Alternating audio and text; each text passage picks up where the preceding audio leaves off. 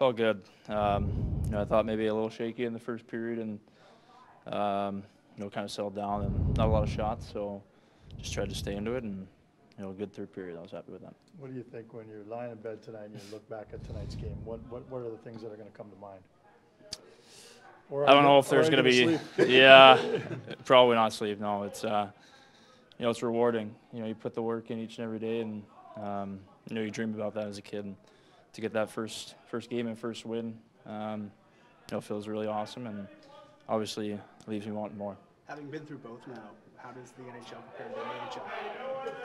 I mean, everybody's skilled out there, right? They're the best players in the world, and I think the American League's maybe a little bit easier, but I think it was good for me to get a game here and go back down and hopefully go win a Calder Cup.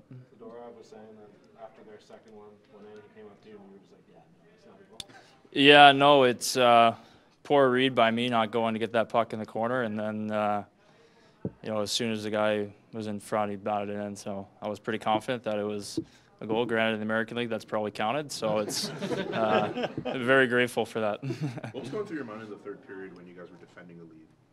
Yeah, I was thinking just trying to play my game. I felt more comfortable, and they were throwing some more pucks at the net, and we did a good job of getting that lead, and just being able to play with it. And I think I was pretty confident out there, and obviously rewarding for Z to get a hat trick and finish it off there.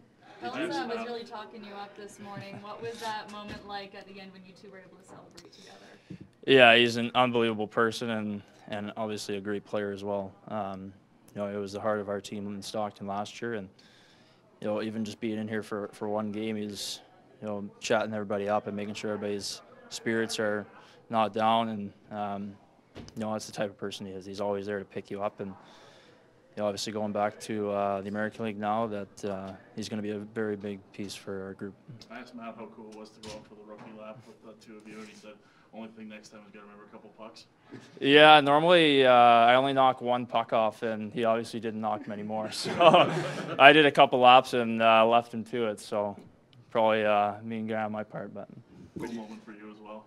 Yeah, it was obviously pretty awesome. You come out and you see all the kids on the glass, and they're excited to see you, and obviously I was super excited to get on the ice for my first game, and I'm obviously super blessed for tonight. He was pretty happy you hit him with that tape-to-tape pass. Yeah, it was. There was one puck out there, so it was like I better not be the one to shoot it. So, no, I just tried to give him the puck, and he was incredible out there. I thought he made some awesome plays. He had a lot of good chances to bury, and it just didn't happen. But I think he's going to be a really awesome player in this organization. I know you've heard it before, but in a full building at the NHL level, how cool are the howls after the saves? Yeah, it's pretty awesome. I know there's not as many at Wrangler games, but it was pretty awesome to see how emotionally invested they are to the Flames, and obviously very thankful for them to come out and watching our last game here, and obviously looking forward to next season. How comfortable do you allow yourself to sort of enjoy this for tonight? How quickly does the focus get back to kind of winning a championship? Yeah, it's we'll leave that to tomorrow, but go back and try to get 2 wins in Abbotsford there, and clinch up the first and hopefully get a bye. So it's obviously really looking forward to it. We had a really good chance last year and came up just short. So we got another outstanding team, and hopefully looking to go far. Despite that excitement, is it you just won your first NHL game and you know you won't get another chance at this level till October at least? Is that part hard for you? Yeah, I think right now I'm just grateful to have that opportunity.